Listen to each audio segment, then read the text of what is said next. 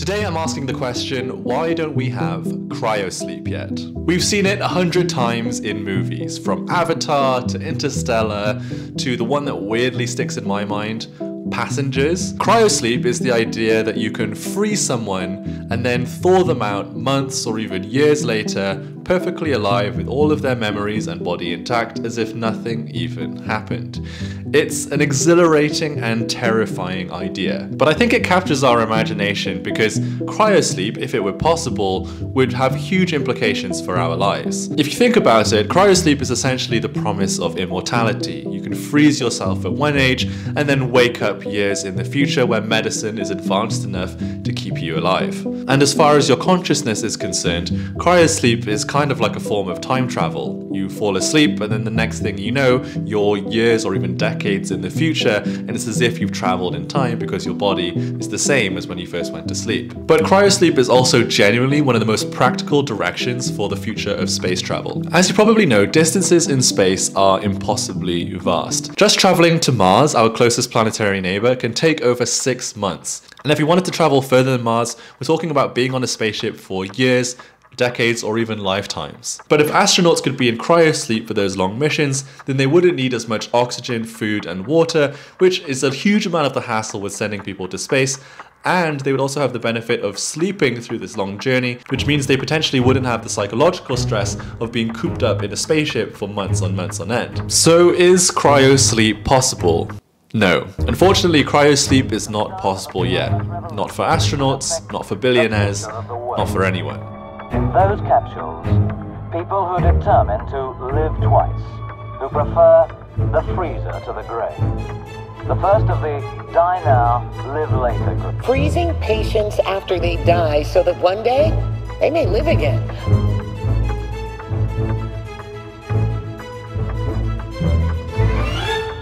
So to better understand why we haven't been able to achieve cryosleep yet, let's break it down into its two constituent parts, the cryo and the sleep. And let's start with the cryo, because most of the problems are to do with the freezing. So the cryo of cryosleep comes from the Greek word cryos, which means ice or frost. But why would we want to freeze people in the first place? What does it actually do to the objectives of cryosleep? Well, it actually makes a lot of sense scientifically. The goal of freezing people is to lower their metabolism, because the lower somebody's metabolism, the less oxygen they need, the less food they need, and crucially, the slower their cells age, which is all really important for cryosleep. We want people to be suspended in a low resource state where their bodies are preserved and not aging for a long period of time so that when they wake up, they're pretty much the same as when they went to sleep. So the logic goes that if we can cool people down enough, then surely we can lower their metabolism enough to a point where they're essentially not aging and barely using any resources at all. We actually use this concept of cooling people down in medicine today. Here's a picture of it. This is a picture of somebody going through what's called therapeutic hypothermia. Typically, doctors might use this after somebody has gone through cardiac arrest, because the concern there is that the brain is not getting enough oxygen. And so by cooling the body down, including the brain, doctors can lower the metabolism of the brain, reducing the oxygen and glucose requirement of it, which potentially can reduce the amount of damage that is done while the brain is starved of oxygen. So easy peasy, right? If you want to preserve a body, just chuck it in the freezer. Well, it's not hard to put a body in the freezer. I assume, at least that's what my friend told me. But just freezing a body does not mean that that body will be preserved in a good enough condition where after you thaw it out, it can be used like a normal healthy body again. When you try and freeze a human body, ice crystals form in and between the cells, and these ice crystals can puncture cell membranes and destroy them. So essentially what happens is that if you freeze a body, these ice crystals puncture the cells and turn your organs into slush. Not very useful. So the first challenge of cryosleep is, how do you freeze a human body without ice crystals forming?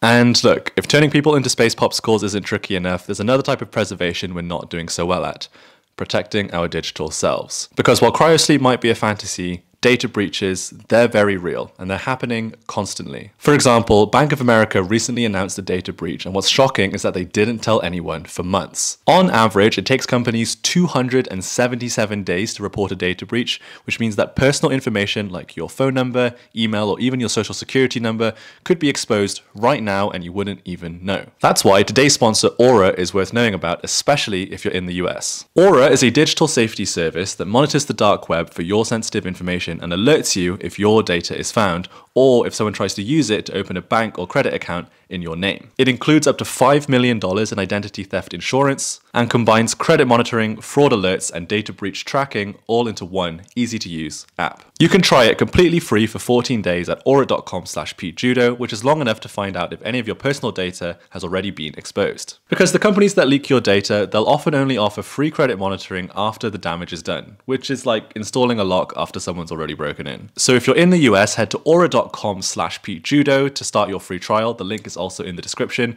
Thank you, Aura, for sponsoring today's video. Let's get back to the problem of how to freeze a human body. Well, one solution is to try and reduce the volume of stuff that you're freezing.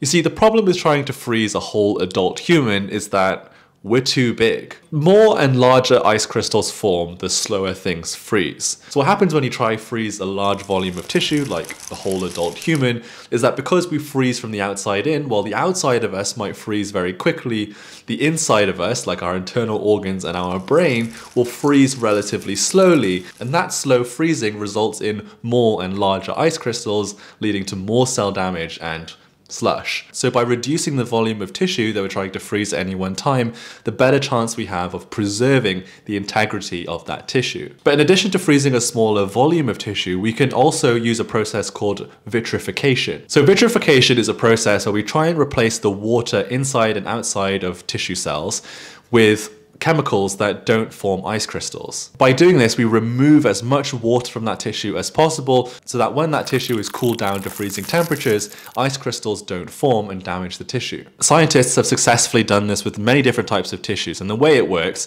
is that you replace as much water as possible with these different anti-freezing chemicals, and then you dunk that tissue in liquid nitrogen to freeze the tissue as quickly as possible so that as few ice crystals form as possible, and if any do form, they're extremely small. So we're actually doing that already. If you've ever heard of egg freezing, this is essentially what we're doing. We're vitrifying eggs, dunking them in liquid nitrogen in order to freeze them in a state where as little cell damage is happening as possible. Now, obviously a human egg is just one cell. It's the largest single cell in the human body, but it is also just one big cell. And because it's just one cell, the volume to surface area ratio is such that the freezing can happen very quickly without big ice crystals forming. So its technology is such that we're able to do this with human embryos with a decent amount of success. And fairly recently, scientists have been experimenting with doing this with larger, more complex tissue structures like human organs. As far as I know, we haven't been able to successfully use this process on a human organ yet, but we have been able to successfully transplant a vitrified rat organ from one rat to another.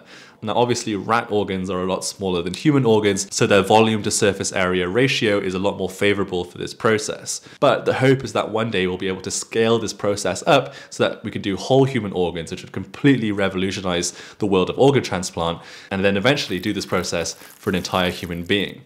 In fact, Tom Scott has a video where he visits a lab where people pay $200,000 to have their entire body vitrified and then stored in liquid nitrogen. And they do this as quickly as possible after death with the hope that one day in the future, technology will be good enough to rewarm them and get them out of that state. But that brings us on to the next challenge of freezing people, which is how do you then thaw them out? How do you then rewarm them? Because it turns out you need to rewarm people very quickly in order to avoid forming ice crystals once again. If you do it too slowly, ice crystals can form in the body and destroy the tissue just the same as freezing it. And so when it comes to rewarming tissues, you're kind of back to the same volume to surface area ratio problem. The larger the volume of the tissue that you're trying to thaw out is, the harder it is to do so evenly to prevent the formation of ice crystals. Additionally, when you're trying to rewarm tissue that's gone through vitrification, you have to go through an additional step of replacing those antifreeze chemicals in the body with water as quickly as possible, because those chemicals that don't freeze are actually toxic to tissue if they're left in there.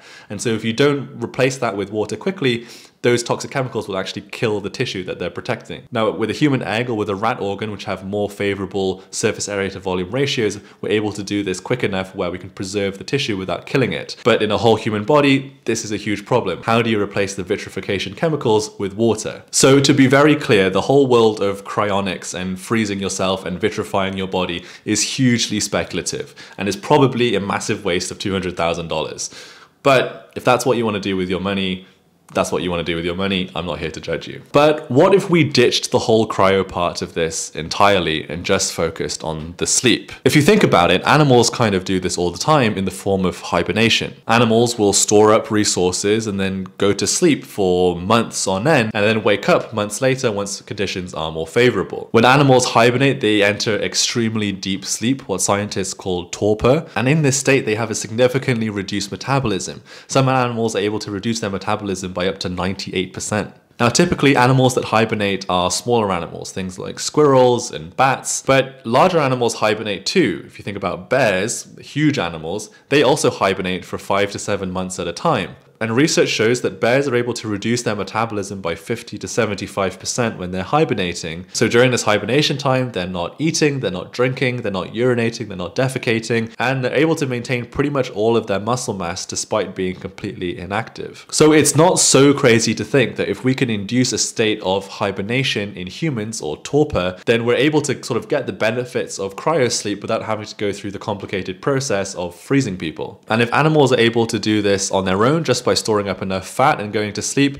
then perhaps we can do this with the assistance of technology. You could imagine a chamber that's very carefully temperature controlled, and maybe in like an IV or some kind of mechanical solution that allows us to feed in hydration and nutrients while we're in this state. That could potentially allow us to stay in this torpor, very deep sleep state for an extended period of time, maybe 6 months or more, which would make the trip to Mars or further a lot easier. And again, as I said up front at the start of this video, this would also significantly reduce the psychological stress of space travel. Being cooped up in a small space, we all know from lockdown, is not a great feeling. So just being able to sleep through that entire troublesome journey would be hugely beneficial. So NASA's actually looking into this right now. They're funding research into inducing torpor in humans. Scientists typically call this metabolic suppression, and they're looking into things like temperature regulation, sedation protocols, and how to prevent muscle atrophy during rest. So we're not there yet, but if we can get torpor to work for astronauts or just space tourists, then that's a huge step to essentially achieving cryosleep. And the implications of this technology go far beyond just space travel for billionaires. It would also completely revolutionize medicine as well. So that's why we don't have cryosleep yet, but perhaps one day in some form we will. What do you think of cryosleep? Let me know in the comments below. And if you want more videos about interesting questions in science, subscribe for more. Thank you for watching, and I'll see you next time.